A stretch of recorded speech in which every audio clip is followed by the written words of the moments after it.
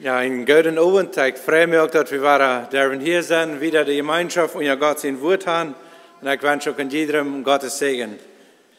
Ja, wir haben gestern das Thema betrachtet, wie erkenne ich Gott sein Willen für mein Leben. Und wir haben ein paar Punkte becheckt. Und das erste ist, dass wir müssen vom Neuen geboren worden. Ein Kind kann nicht zu seinem Vater, Papa sein, wenn er nicht geboren ist. Kinder lernen ihre Eltern erstmal durchkennen, wo sie geboren sind. Und so ist es auch allmählich, dass wir den Willen von dem himmlischen Vater erkennen, wenn wir nicht wahr geboren sind. Die Bibel sagt uns dort in 1. Korinther 2,14, dass für ein normaler Mensch ist es eine Dummheit, das wird Gottes Willen, er kann das nicht erkennen. Und wenn es dort so wichtig, wenn wir wollen Gott sein Willen erkennen für uns Leben, dann braucht das, dass wir vom Neuen geboren wurden. Und dann haben wir auch gesehen, was die Bibel uns ermutigt macht, dass wir in Hingabe leben und ja Gottes Wort, dass wir in Heiligung leben tun, dass wir in Gehorsam leben, da wird Gottes Leben tun, und dass wir auch die Gemeinschaft und ja die Gläubigen haben, dass Gott auch der gläubigen Menschen zu uns reden kann. Von daher habe ich das Thema so genannt, wir wollen nochmal in der Hall sein. Ich weiß auch nicht, wie das du was sagen, aber Jesus hat viel über die Hall selber geredet.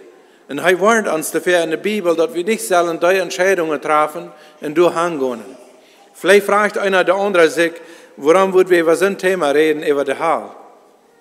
Das ist ein Thema, wo einer nicht möchte über reden. Viele Menschen sagen, ich habe Angst, wenn ich das lesen darf. Und ich will dir sagen, wenn in diesen Uhren Angst kriege, das ist nicht mein Ziel, dass ich Menschen will Angst merken. Aber wenn du Angst kriegst, dann ran im Gebet mit Jesus. Du brauchst nicht Angst haben. Jesus hat der Hall auch besiegt. Wir dürfen du nicht haben. Jesus ist Sieger über Hölle, Tod und Teufel. Und wenn wir arm wählen, dann brauchen wir keine Angst haben. Das andere Ding ist auch, warum ist das wichtig? Weil die Bibel uns zu verwarnen hat. Von der, wenn wir so checken in der Predigt und so gleich durch, dann möchten die Menschen haben, dass man über Liebe predigen hat, dass man über Vergebung predigen hat, dass man über Barmherzigkeit predigen hat. Zu 90% wollen die Menschen haben, dort sollen die Botschaften sein in der Kirche. Wir möchten uns geluten feilen auf den Bänken. Wir möchten bloß so behorcht sein von allen Kanten. Wir möchten gesagt sein, dass es okay ist, dass du bist. Aber was sagt über die Bibel? Die Bibel, Gott selber sagt, er will, dass an alle Enden, auf der ganzen Welt, die Menschen Buße tun. Dass Buße gepredigt wird, dass die Menschen ab Sinn angewiesen wird. Und ich sage immer, die größte Liebespredigt ist, wenn wir einen anderen Menschen das sagen dürfen, wenn er in Sinn leben darf, dass er das entdecken kann, dass er wirklich in Sinn ist. Das ist die größte Leute, was wir können wiedergeben an unsere Mitmenschen. Wenn wir das sagen, wo sie im Arrechten sind. Damit sie sich verändern können. Und dort will von der über China, viele, so man sagen, wollen das nicht. Weil wir wollen lieber das andere, wir wollen Tachgeloten sein, wir wollen bloß hören, dass was gut ist von Liebe, von Barmherzigkeit. Aber die Bibel, Jesus selber warnt uns aber auch für die Folgen, was dann kommen, wenn wir nicht wollen, Buße tun. Ich will von der viele Bibelstellen abführen oder anleiten, wo Jesus selber reden hat über, wird in der Hall was sein. Das sind nicht meine Werte, was die Bibel uns wiedergibt, sondern das sind Gottes Werte. Und wenn wir einmal horchen, was Jesus selber über sein hat. Das erste stellt sich dann die Frau, wenn wir Frauen, wie was in der Hall sind, dann stellt sich immer die Frau, jeft das überhaupt eine Hall. Viele Religionen, so was sie auch so bekennen, als gläubig, die verstreiten dort, dass eine Hall geben wird. Die Jehovah's Zeugen verlegen dort, dass nicht eine Hall geben wird. Sondern da wurden besser sein aus dem Fegefeuer. Vielleicht für 3 Jahre, wo es ein Struf kommen, so ist Jesus 3 Jahre im Grab gehen, dann wird er abstehen, wo wir auch frei sein. Lehrt die Bibel aber nicht. Und wenn ist das wichtig, was der Herr Jesus selber gesagt hat. Und der erste Punkt ist, gibt das überhaupt eine Hall? Und da wollen wir lesen, was Jesus sagt. Matthäus Kapitel 5, 29 und 30, will ich einmal lesen. Matthäus 5, 29 und 30. Das sind Jesus seine Werte, was er hier sagen wird. Für 40 über den rachtet ihr zu den Sinn, dann riecht er drüht und schmiedet von die Waag, will er das beten, dass ein von deinen Gliedern verdorben ist und dort nicht der ganze Körper in den Hallen geschmeten wird. Für 40 die racht der Hand zu den Sinn, dann hakt er auf und schmiert er von die Weich, will er das beter, dass ein von deinen Glieder verdorben ist und dort nicht der ganze Körper in den Hall geschmeten wird. Jesus selber braucht diese Wort. Und das habe ich klar sein von der Bibel her, der Hall jaft dort. Der Hall ist die Realität. Da wird es einmal sein für all die Menschen, die sich nicht entschieden haben für Jesus Christus. Der Hall ist ja nicht gemerkt für die Menschen, sondern der Hall ist gemerkt für Satan und seine Engel, die Dämonen. Aber der Mensch, wer sich nicht entscheidet, für Jesus Christus zu leben, in einem Arm nur fallen det, wird aber ab der Stehung abenden. Weil die Bibel lehrt uns, dass er bloß zwei Wege geben det. Das jaft bloß zwei Wege. Du zwischen jaft das nicht. Entweder sie ich gerat oder ich sie nicht gerat. Ewig verloren in der Hall oder ewig gerat für immer glücklich. Wir lesen wieder in Matthäus Kapitel 10, 28. Das sind die ähnliche Versen, was Jesus sagen wird. Matthäus 10, 28. Da merkt er mit und er sagt, verschied nicht für die Jahre, die jünt den Körper dort merken können, aber die soll nicht andauern können, oder dort merken können. Verschied aber viel mehr für den, der dem Körper in der Säule verdorben kann in der Hall. So Jesus sagt, verschied nicht für Menschen, die ihn verfolgen, die ihn vielleicht sogar wollen anbringen. Hab nicht Angst für dort. Ich will nicht sagen, für was die ihn fürchten sollen. Verschied für den, der Rechter ist, über Tod und über Leben. Jesus wird einmal all die Menschen rechten, die nicht reuig waren, am Unternehmen. Und er sagt, vor dem sollen wir uns fürchten. Weil die hat die Macht, Menschen in der Halle zu setzen und Menschen frei zu setzen. Und wenn wir von dem Glauben an Jesus Christus kommen und uns Leben zu anbekennen, uns Sünden anbringen, dann verjährt er uns und er macht uns frei. Und wir kommen nicht im Gericht, sagt Johannes Kapitel 4, 24, sondern wir sind vom Tod zum Leben gekommen. Und du wirst das Jesus immer wieder warnen in der Bibel, dass wir sollen nicht diese Entscheidung treffen, ohne Jesus durch das Leben zu gehen und ab dem Ende für immer verloren zu sein. Dann wird Jesus auch sagen, würdet du was sein in der Hall. Wir haben gelesen, dass Jesus selber sagen wird, dass der Hall ist, weil er redet dort an, er braucht den selben Namen Hall, und dann wird er auch sagen, würdet was sein in der Hall. Wir lesen dort in Matthäus Kapitel 8, Vers 8. Matthäus 18, Vers 8. Wann war er diese wird? Wann über die Hand oder die Fout, die zu der Sinn verführen wird, dann hakt er auf und schmiert er von die Waag, will er das beter, dass du aus dem Loma oder aus dem Trepel zum Leben nennt jes, oder dass du zwei Hänge oder zwei Feit hast, und du wirst in das ewige Vier nennen geschmeten. Hier sagt Jesus, würdet du was sein. Da wird nicht bloß eine Hall sein, dass wir dran von Gott leben müssen, sondern du wirst auch vier sein. Und wir wissen alle, dass ein Vier ist auch ein Bild für Struf. Und wenn wir dann lesen, wird im Rick in Monat ging, der wir all da. Er muss das alle erkennen und bekennen, dort, wo er wir, dass er im Vier wir. Wo wir Leute nachher kommen. Und hier wird Jesus das sagen, wird er Wort in der Hall sein. Und du wirst uns warnen dafür, dass wir als Mensch, wir sollen uns Leben in Acht nehmen. Wir sollen das weiten, wenn ich mein Leben so gleichgültig wiederleben darf, dann komme ich an diese Stelle an.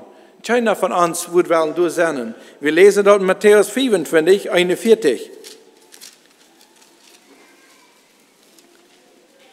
Er sagt in Matthäus 25, 41. Dann wird heute sein, also Jesus, zu der Jahre zu der Linke sieht, gut weg von mir, die verfluchten in das ewige Vier, dort der Reue merkt es den Teufel und seine Engel. Hier will aber Jesus sagen, der Hall ist eigentlich nicht gemerkt für den Mensch.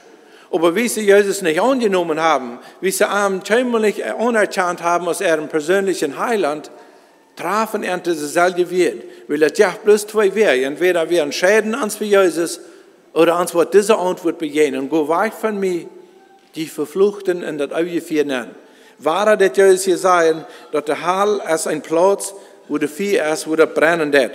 Wir lesen dort auch in Markus Kapitel 9, will ich lesen. Markus Kapitel 9, 44.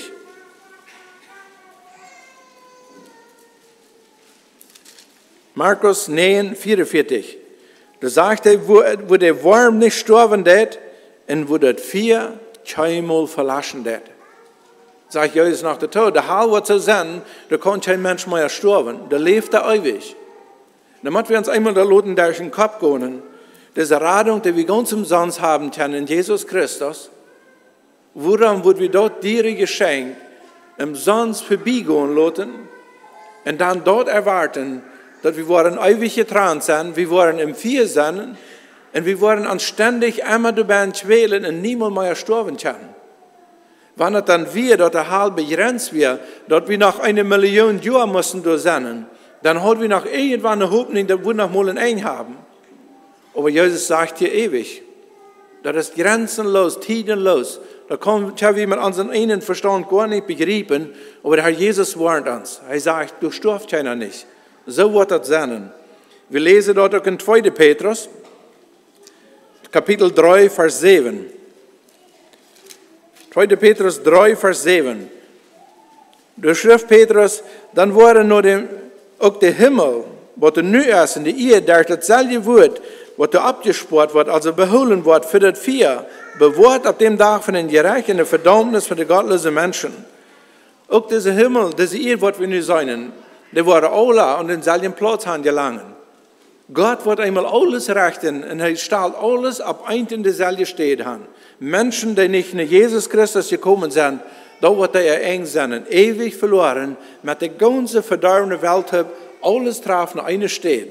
Und dann möchte der Herr immer wahr mit in sein Wort, dass wir sollen, wenn wir seine Stimme hören, dann sollen wir uns heute nicht verhören. Wir sollen nicht irgendwas verhäkeln, sondern wir sollen eine Entscheidung machen für Jesus Christus. Umsonst haben wir das Geschenk haben, umsonst haben wir gerat sein. 3. Matthäus, Kapitel 8. Du sagst Jesus wieder, wird du was sein. Matthäus, Kapitel 8, Vers 12, der erste Engste von den Vers. Aber die Kinder von der Dreck, also von der schlechten Kant, die wurden rütgeschmeten worden in die äußerste Finsternis. Ich sage ja, das ist das Nächste, das wird dies da sein. Und das haben wir uns gar nicht feststellen als Mensch, wenn du wird 4 sein, dass es auch zu derselben Zeit wird dies da sein. Aber die Kinder Israel, die wissen, von was Jesus hier reden dann. Wie sie in Ägypten wohnen, dann gab es auch diese 10 Plagen.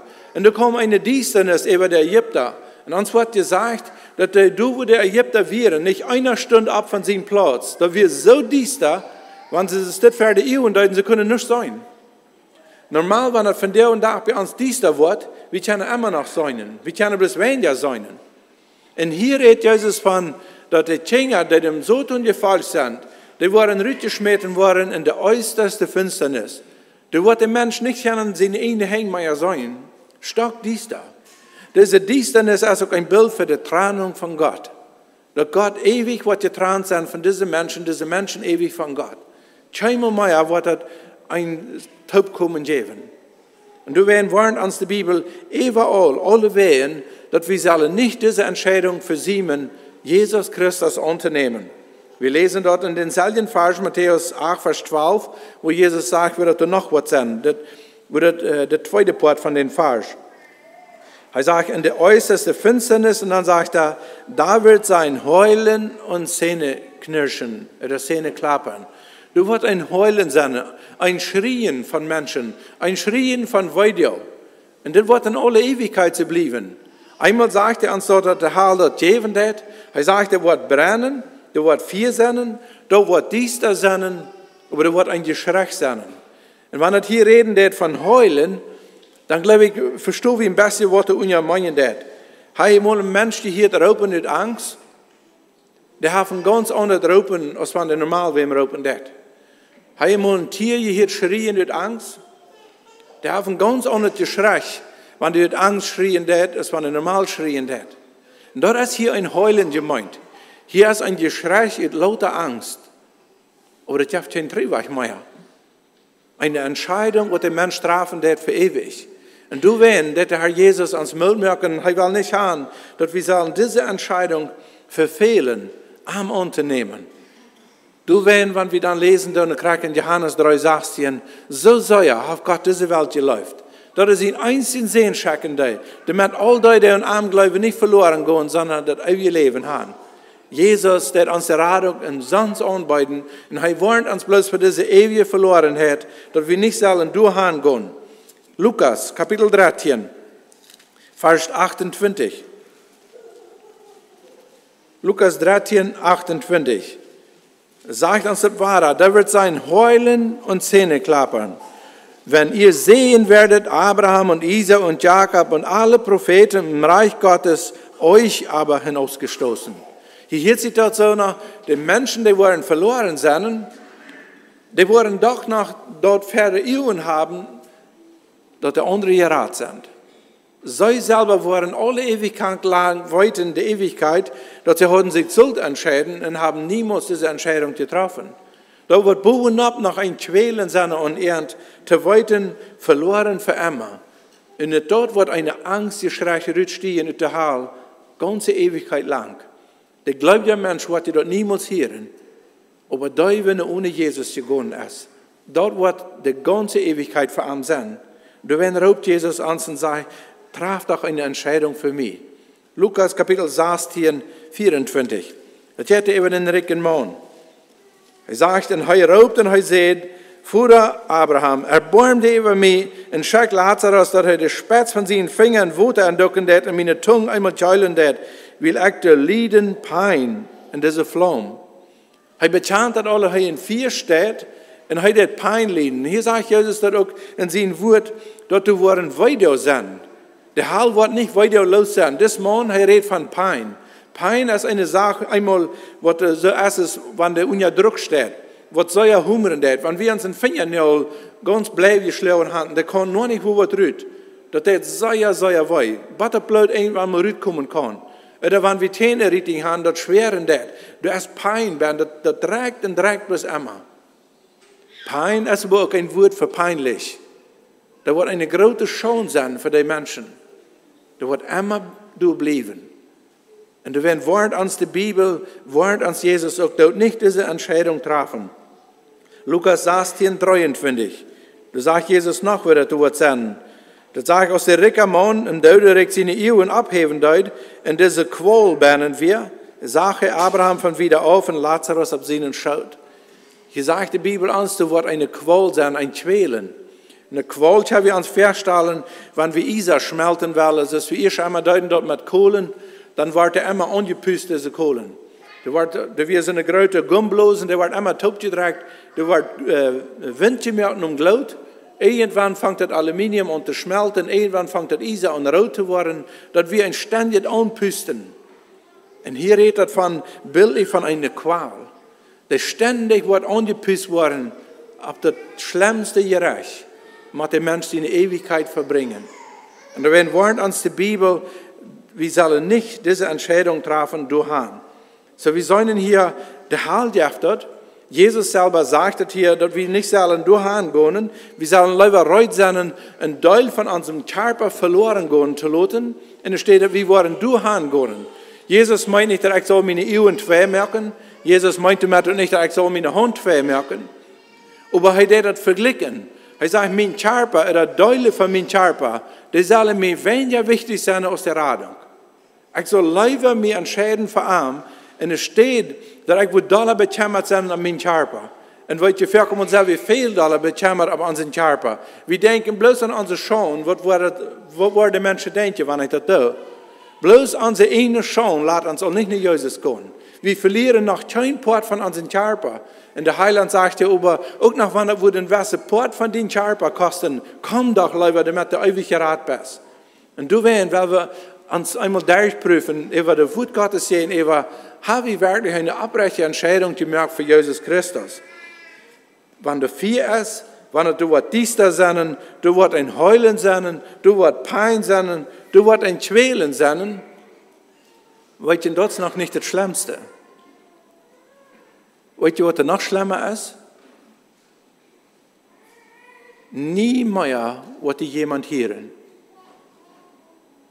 Da müssen wir uns mal feststellen, nie mehr wirst du jemanden was fragen können. Niemals mehr. Gott hört den Menschen niemals mehr. Das haben wir uns auf diese Erde nicht mal feststellen. Wenn wir auch noch hier auf diese Erde können bleiben, allein, nie mehr darf ein Mensch was fragen, niemals mehr würden wir irgendwie anreden. Wir würden das nicht überleben. Und dort wird der Heil sein. Wir lesen dort in der Bibel, in Lukas Kapitel 16, Vers 26. Das Rekamon will je nach Jahren allerhand befehlen haben, das passieren soll. Und dann steht geschrieben, aber zu diesen allen ist zwischen uns und Jünd eine große Kluft ausgelegt, dass die, wenn von hier eine Jünd übergehen will, nicht kennen, und auch die, wenn von hier durchgehen können, auch nicht kennen. Das ist eine Trennung für alle Ewigkeit. Wir lesen dort dann in Psalm Kapitel 18. In Psalm Kapitel 18, Vers 42.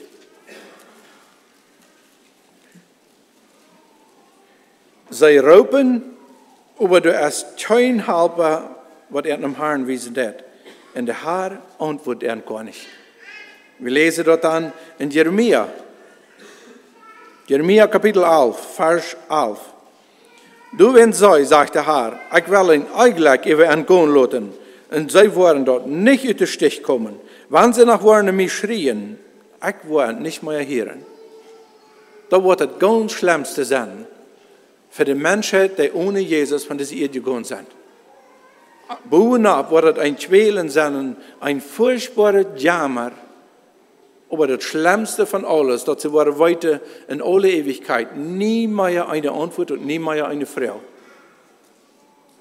Wenn sie 1 Million Jahre durchgewacht sind, dann wird es sein, wenn sie rot angestehen sind. Weil das ja bloß kein eng. Und du wen, sagt die Bibel uns, überprüft dein Leben. Lebe wirklich für Jesus Christus. Tja, wie das sei, immer ein gelotenes Wort, Jesus wohnt in mir. Wann nicht, dann will ich dir nur anladen, nur das Thema. Kommt hier in die Seelsorge, wir haben die Stuhl, wo wir uns taub ansaten können. Wir wollen das Wort Gottes lesen, wir wollen taub beten und wir wollen klar merken, dass uns Leben, dass das Jesus geweiht ist. Dass wir aufrecht stehen mit ihm. Weil Jesus will es so gieren. Er will es noch viel lieber, als wir das überhaupt wollen. Weil Gott will nicht, dass ein Mensch verloren geht. Gott will, dass alle Menschen geholfen werden, und zu der Erkenntnis von der Wahrheit kommen. Und dann raubt die Bibel uns ab, dass wir sollen zu Jesus kommen. Wenn wir dann lesen, gerade in Matthäus Kapitel 18, wo Jesus wahren das sein, dann steht hier geschrieben, dort ist ewig. Ewig meint, Tiet ist weich. Und es darf nie mehr ein Dreh weich. Jemand hat die Ewigkeit mal so beschrieben, wenn ein großes Vogel, wird alle 1000 Jahre kommen sie in Schnurwel auf einem großen Berg aufwaschen. Und wenn der Berg wird bei ab ihr durchgeschiert sein, dann wird noch mal eine Sekunde in der Ewigkeit vergehen. Weil ewig meint eben bloß endlos, niemals mehr ein eng. Und dann haben wir uns Frauen, sie ergreuen, weil mein Leben wird ausschlitten von der. Da kann sein, dass ich in die Scheimermeier wurde 3 in die Zweiten angehen. Dass Gott hat uns bewegt, die Hand zu kommen. Und das ist vielleicht für eine Ursache. Vielleicht hat er in die Scheimermeier eine Gelegenheit, noch einmal irgendwo hin zu gehen. Und dann stellt sich diese Frau, sie ergreut, wenn Jesus kommt. Und du merkt die Bibel uns Mut, dass wir sollen nach Jesus kommen. Matthäus Kapitel 9, 36. Wie Jesus die Menschen seine Deut, deshalb diese Erde wir, dann jammert am dort. Er sagt den Menschen, die werden verstreut, sie schub ohne Hort. Was hat jemand meinen, dass er sagt den Menschen, dass jeder einer will tachgeloten sein. Sie wollen so leben, es wird endlich gefallen dort. Keiner will sich wohin stahlen. Keiner will sich hinter der Wut Gottes stahlen, hinter dem Hürte stahlen und mitgehen mit ihm. Und Jesus jammert dort. Dann lesen wir in Lukas Kapitel 19, 41, wie Jesus nur der Stadt kommen dort und er schickt einmal so über die Stadt über. Dann fängt er an zu rohren. Warum rohrt Jesus? Er sagt den Menschen, die wollen gar nicht. Dann lesen wir in Vers 42 in Lukas 19, da sagt er, wann weinst du, sagt er zu dieser Stadt, wann weinst du dort von der erkennen kannst, was zu dienen Friede eindet? Liebe Versammlung, diese wir, sagt Jesus auch zu uns. Kannst du dort von der erkennen, was dein Leben wirklich ist? Weißt du, wo dein Leben steht? Für über 2000 Jahre stund Jesus und schickt über eine Stadt und er muss bloß rohren. Er wünscht sich so, liebe Leute, wann die dort uns erkennen können. Das nächste Mal dann sagt er, wir hier habe ich wollt, die versammeln Jerusalem. Das ist eine Hahn, Schickel und ihr Pflichten nehmen, das, was sie haben nicht gewollt. Was wird deine Antwort sein, wenn du von dir hier weggehen lässt? Ich will die Mut merken in Jesu Namen, wenn dein Leben nicht abrechtig du ist, dann merkt das doch trag mit Jesus. Wenn uns Leben hier ausschließen wird, dann können wir hier loten sein und dann gehen wir in ein Haus für immer. Da wird diese selbe Antwort sein, und heute wirst du mit mir im Paradies sein. Wir brauchen nicht Angst haben und verloren gehen, sondern Jesus hat das vollkommen betont. Ich sage immer, diese Radung, der ist so wichtig, dass wir uns überprüfen, weil Himmel und Hell, die sind bloß 20 Soliden ein. Die Menschen haben mir noch mal gesagt, na, wir jetzt dort. Die Bibel sagt uns dort in Jesaja 29, 13, sagt Gott zu Jesaja, das Volk, das irrt mir mit ihren Lippen, aber hört, ist weit auf von mir. Das sind ungefähr 20 Saal. Du kannst das bezahlen, wir hören dort in der Zeugnis, wir können das bezahlen, Eva, jo, ich sie bezahlt. Aber im Hort, was steht bei uns im Hort? Es werden nicht alle, die zu mir Herr sagen, in den Himmel kommen, Matthäus 7, 21, sondern die den Willen tun meines Vaters im Himmel. Wir können alles bezahlen. Wir können uns auf den Mann legen. Wir können auch in der Gemeinde sein. Wir können predigen, wir können Kurs singen, wir können alles Mögliche tun. Aber wenn uns heute nicht zu dieser Ruhe in Christus gekommen ist, dann sind wir leidig und wir haben nichts. Du weißt, als diese Frau so ernst, haben wir wirklich diese Radung in Jesus Christus. Noch einmal Johannes 3,16. Also hat Gott uns geliebt, dass er seinen eingeborenen Sohn gab, auf dass alle, die an ihn glauben, nicht verloren gehen, sondern das ewige Leben haben. Die Liebe Gottes wird groß. Wir dürfen nicht verloren gehen. Wir können mit unseren Hechel, was immer wir haben, wir können mit uns Sünde leben, was immer du bist. Wir können in die offenen Arme von Jesus ran. Am Annehmen im Gebet, in heife Zeit, und er merkt uns frei. Die Bibel sagt uns dort, wir dankbar sind für Golgatha. Wir haben einmal was Verse lesen mit dem Jesaja 53, die erste Versen. Da sagt Jesaja Daniel, wer glaubt an die Predigt? Oder wem ist der Arm von dem Herrn openbaar geworden? Als ein Uitloter komme uit de Erdrut, eine Waardeloos, ein Dreher Erdbodem. Da wird keine Gestalt und keine Scheinheit an Arm. Wir sagen Arm, aber da wird nicht was ans gefallen deut. Hij wird der Allerverachtigste, der Anwirtvollste, voller Weide und Krankheit. Hij wird so verachtet, dass die Menschen das Gesagt für am verstärken deuten. Du werden haben wir am für nichts geacht. Und dann Feuer, aber das ist die Wahrheit. Hij drückt unsere Krankheit, hij laut auf sich unsere Weide. Wie überhält er am bloß für dem, werde gepflegt und von Gott geschlagen und gequält wird. Aber hij ist mit unsere Missedoten verwundt, am unsere Sünden halben verschlagen, der Straf lag ab arm, damit wir Frieden haben. Und der seine Wunde sei wie geheilt. Wir gingen alle ab und weiß, ist der Schub. Und jeder einer checkt bloß auf seinen einen Wasch. Aber der Herr schmeißt all unsere Sünden ab arm. Hier ist Jesus. Mit seinen Golgatha gehen, die Menschen hielten am Arm, die Deuter zu Leute. Was sagt Jesus? Hielt am Jünd und am Jündetschänger. Haben wir mal kontrollieren über unsere Vergangenheit, über unseren verlorenen Zustand? Haben wir doch mal ansehen, wo uns wortwörtlich ist ohne Jesus? Und dem Tag, wo ich mein Leben durch Jesus geben, wo ich niemals vergessen. Ich hatte eine Stimme in meinem Kopf, die brahm ganz laut. Donald, du gehst nur der Haar. Ich kann eine lange Zeit bloß gerührt, weil ich nicht mehr rühren kann.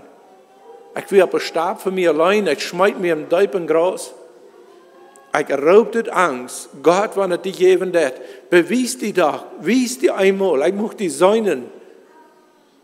Aber ich gab eine Stille im Leben, das ich nie belebt habe. Alles wie still. Ich gerührt, weil ich nicht mehr rühren kann, und ich ging in ein Haus. Wie ich so am Weg in ein Haus gehen, und dann kann ich auf einmal eine andere Stimme in meinem Kopf hören. Und das war meine Mom. Sie war an der Sasse gestorben, das war in 2007. Und sie hat mal zu mir gesagt, wenn uns Nomen nicht würde in der Büch von das Leben stehen, da würden wir uns bloß auf beirrt sein. Das hier ich. Die Nummer muss in der Buch von das Leben stehen. Und der andere sieht, wir waren du bist verloren.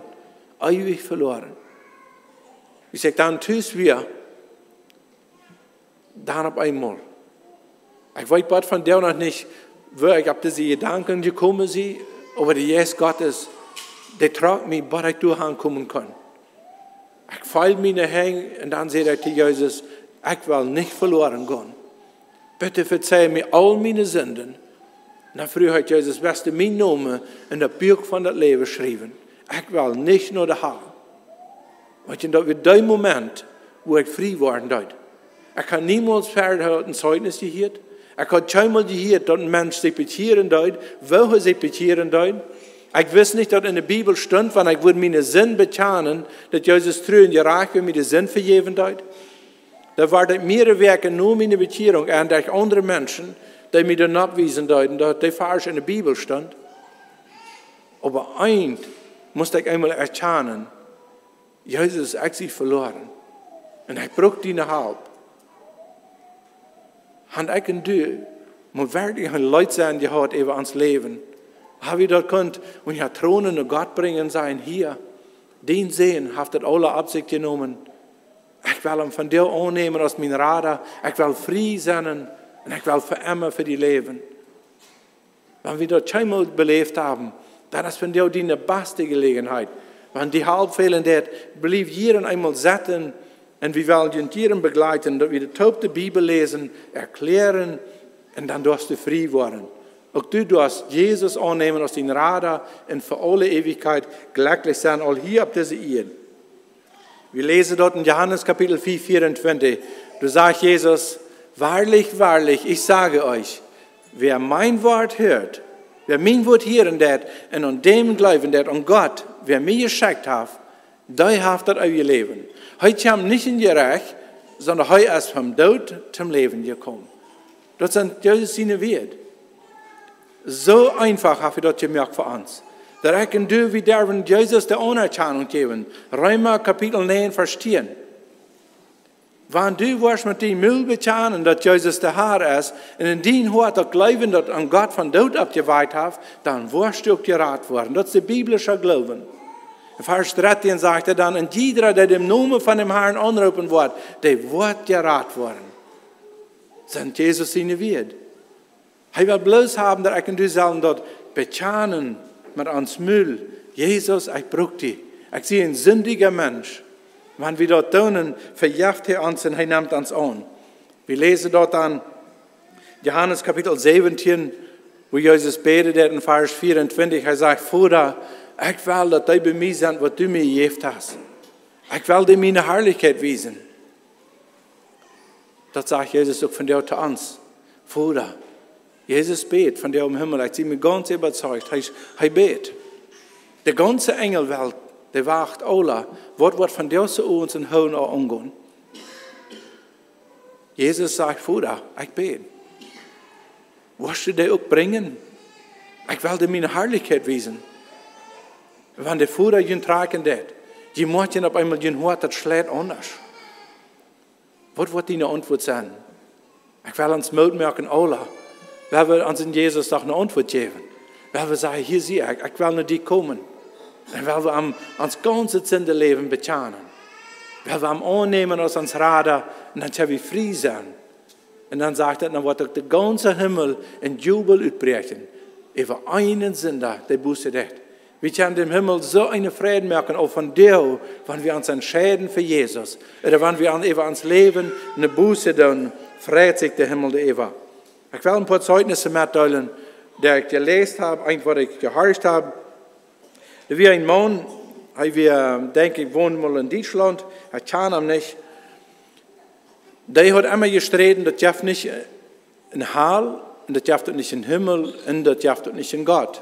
Er war ein Atheist. Also die bekennen sich, dass er nicht in Gott geben wird. Und das Jung, wenn er zur Kirche fahren wird, er fährt immer mit einem Besselchen in die Kirche. Der fährt er immer vorbei und das ältere Mann, der lacht ihm immer aus. Da hat seine Zeit so verbrücken, dass er noch in die Kirche fahren. Und dann wird er so immer gleich immer vorbeifahren, met de jaren voor een ganzen Block so rum, zijn Quadra. Hij wil bij dat huis niet voorbij. Irgendwann ist das jong Ella, hij hat sich befreit, hij is een Deuner in de gemeinde. En dan hielt dat die man, der ist im Krankenhaus. Dan denkt hij zich zo, nou, terwijl hij am ding gaan. Wil hij wel zijn, wat die man nog eine Gelegenheit geven. Wat die man daar zijn leven gemerkt hat wieder. Wie ze am Krankenhaus nennen kommen, dann sagen sie, du darfst nicht nennen gehen. Dann sagt er, ich will so hier mit am reden, ich kann am. Dann merkt eine Schwester, der op, da sind 7 bis 8 Doktor Schramm am, der Hölle am Dol, und alles, was das Mann schrien, das, nehmt mich uit den Vierut. Nehmt mich doch uit den Vierut. Und so stofft er weg. Das ganze Leben immer verstreden, das darf nicht nach Hause. Nu moest er dat op deze eer al erkennen, dat er een haal geven dat, en met zijn mühl bekennen dat we hangehen da. Ewig verloren.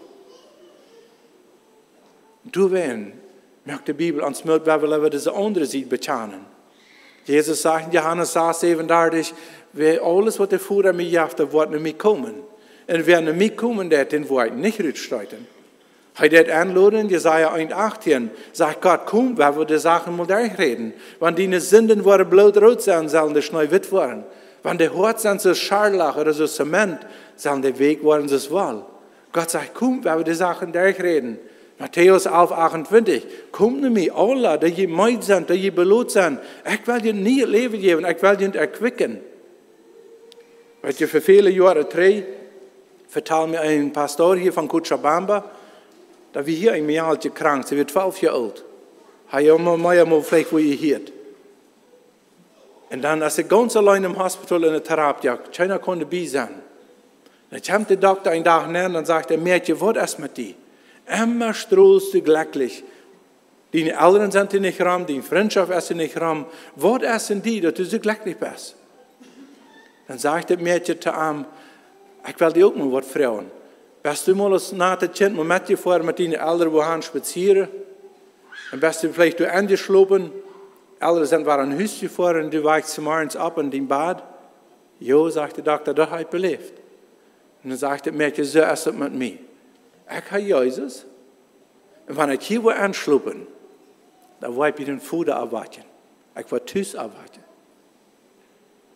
Mein lieber Freund, Versammlung, wo war ich und du erwarten? Die Bibel sagt, wir wollen alle anschlucken.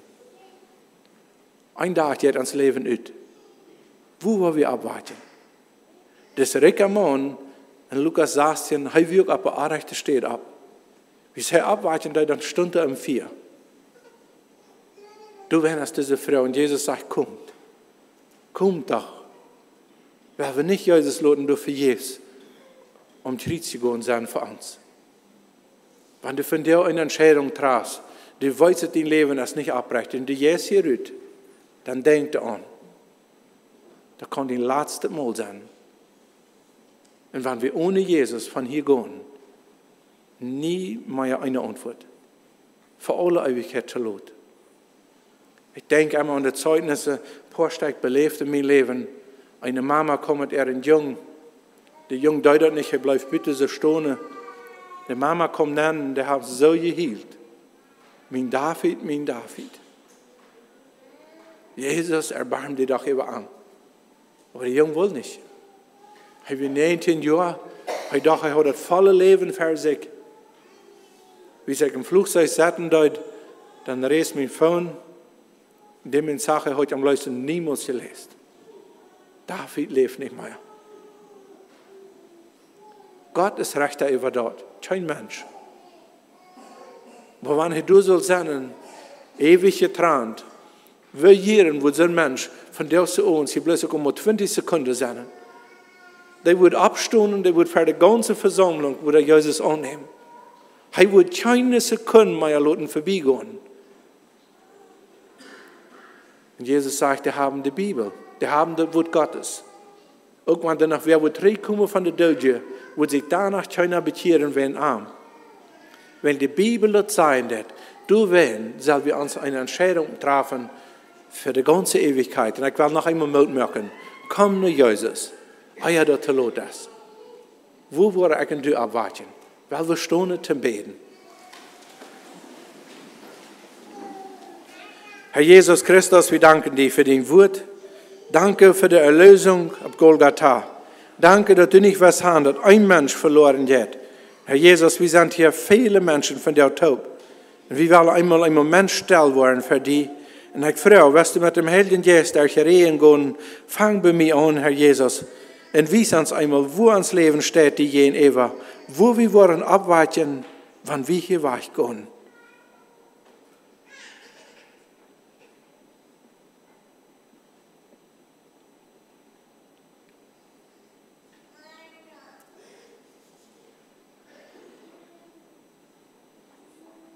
Danke, Herr Jesus. Danke, dass jeder hört, nur gedacht hat, wann du Dinge sind, jeder Mensch weiß. Bitte schenk Gnade, Herr Jesus, schenk Kraft, dass wir uns wollen überwinden und wir wollen die kommen. Ich danke dir für die Vergebung der Sünden, was jeder einer kriegen wird, wir kommen dort. Ich danke dir auch für das ewige Leben, was du schenken wirst, für jeder einer, der abrechtig kommen wird. Herr Jesus, help uns, dass keiner von hier durch wegkommen, ohne klar zu sein, ewig gerat, glücklich, reudig zu begegnen. Wirst du uns segnen, auch wenn wir wieder über den Wort nachdenken. Amen. Wir nehmen Platz.